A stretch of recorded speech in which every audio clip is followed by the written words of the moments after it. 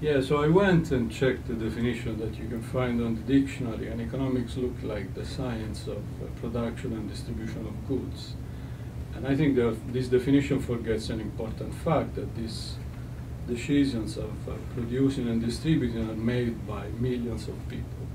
And economics now is wondering whether it has the right model of how people take these decisions and how they interact.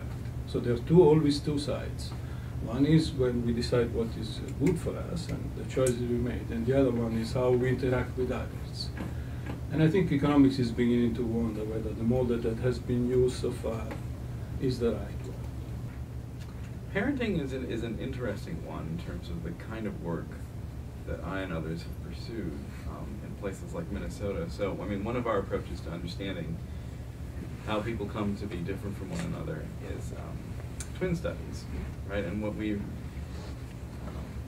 pioneered here and in other places is the study of twins, and a particularly well-known study of twins here looked at twins reared apart, right? So for complicated circumstances, sometimes surrounding events in World War II, there have been pairs of twins who were reared apart and didn't know about the other twins' existence, right? So for example, identical twins who have the same, basic DNA, reared in different circumstances, who were then brought together here at the University of Minnesota, and then given standard batteries of psychological tests, right? So IQ tests, personality tests, everything that they could be given. Spent a week, here being studied.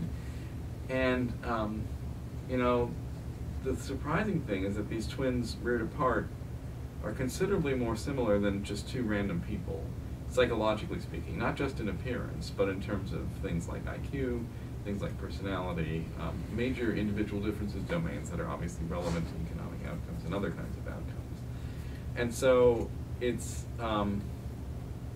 difficult, given that kind of evidence, to hold on to a concept of a person as an entirely blank slate. And that concept, I think, has been, and maybe still is in some ways, sort of central to everyday thinking about parenting and education and endeavors of that sort. Yeah, I think education is one of the most interesting applications of this, and it's going to be one of the most controversial.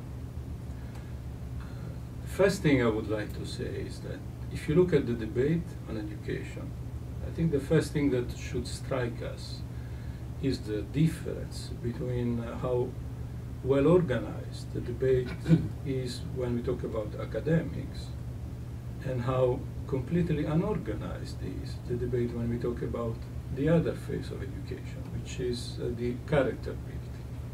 Now, I think the schools in general, particularly in the United States, have taken up this task, and they recognize that bringing up a child in school doesn't mean only giving him or her some knowledge, but it's shaping his personality.